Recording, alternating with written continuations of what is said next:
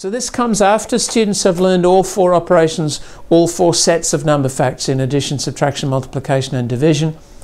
And then we come back to division and look at questions where it's not even. So it's not a fifth operation, of course, but it does raise it to another level.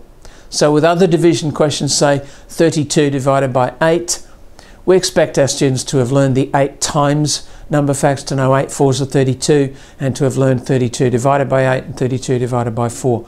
But what happens if we ask them about 33 divided by 8 or 33 divided by 4?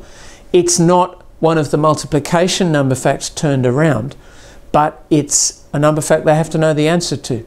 Let's tackle one in the dividing by 2 set. 17 divided by 2. So we will say to our students something along the lines of, how many 2's can we subtract from 17? Or what multiple of 2 can you take away from 17? Of course, that's 16. So we can think to ourselves, 16 is 2 times 8. That's the number fact we have to recall. So the answer will be 8. 8 lots of 2 are 16. How many extras are there? How many are left over? That's 1. Now, I'm not going to go to the trouble of showing this with materials, but obviously this would help to have materials when the students are developing the concept of remainders, and that will no doubt help.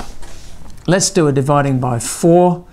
What should we have this time? 26 divided by 4. Same process. We'll think, how many 4's can we take away from 26? What's the biggest multiple of 4 that's less than 26? The language is complicated. The students will have to get used to the idea, the concept. So we can say to ourselves, well, that'll be 24, which is 4 times what? 4 times 6. So the answer is 6. Take the 24 from the 26, and there are 2 left. I'm not trying to suggest a particular setting out here, but you may have your own method that you like to introduce to your students.